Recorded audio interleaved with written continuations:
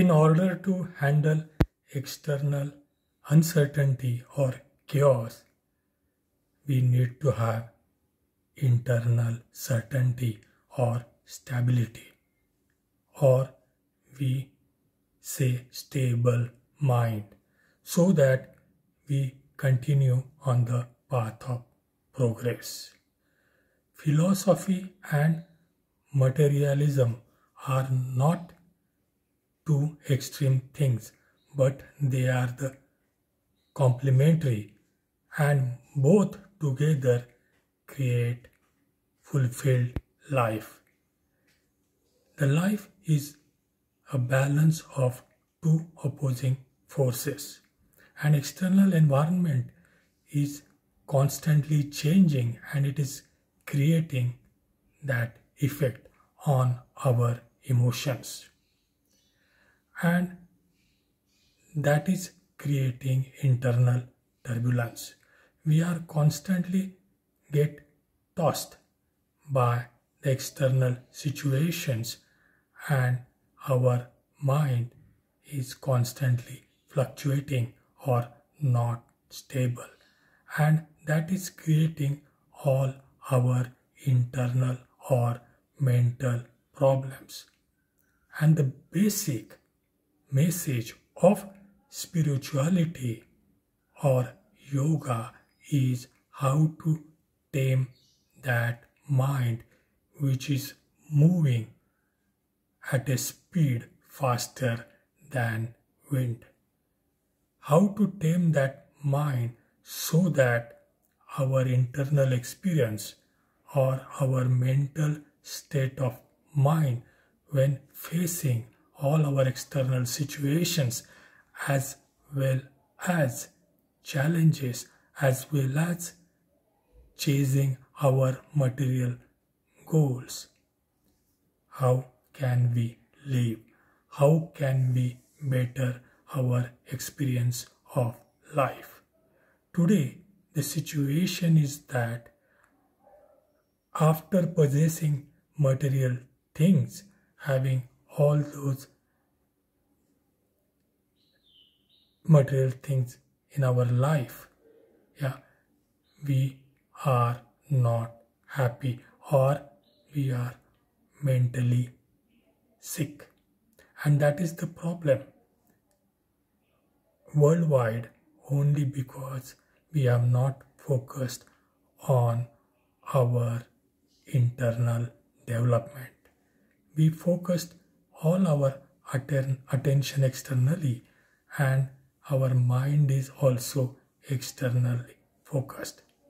And mainly it compares our life with others and also gives us negative feedbacks. So mind is always negative, or it follows the requirements of or tendencies of our senses, and it keeps growing. It is never satisfied, and it takes control of our mind, body, and intellect.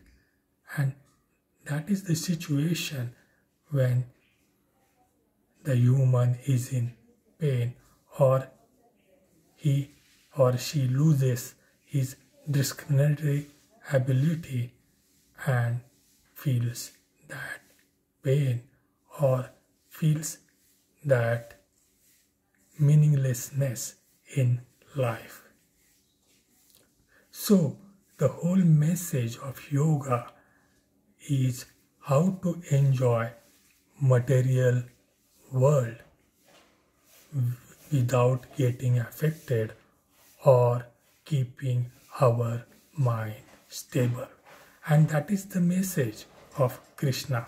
Krishna went through all difficulties in his life, throughout his life, and it is not like that every time he got the result he wanted. However, he was totally committed and involved in the process, keeping his mind blissful. And that is the message of Bhagavad Gita. Krishna brought Bhagavad Gita from jungles or from rishis to the battlefield. That is our life.